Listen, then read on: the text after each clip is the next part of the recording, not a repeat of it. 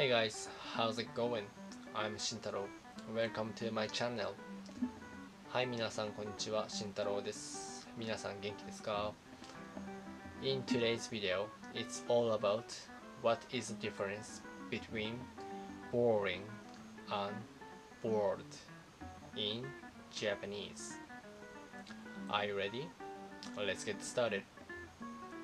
So, boring in Japanese, it's gonna be like つまらないつまらない Let's say this book is boring.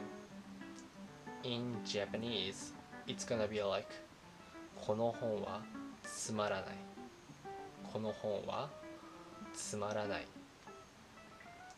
つまらない describes something that is not funny, not interesting, not exciting.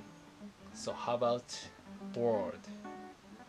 Bored in Japanese, it's gonna be like 退屈退屈 Let's say I'm bored.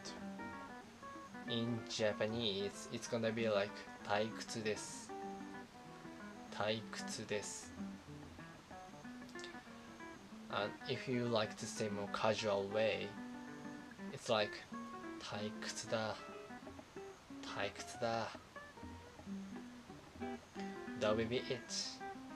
I hope you enjoyed watching this video.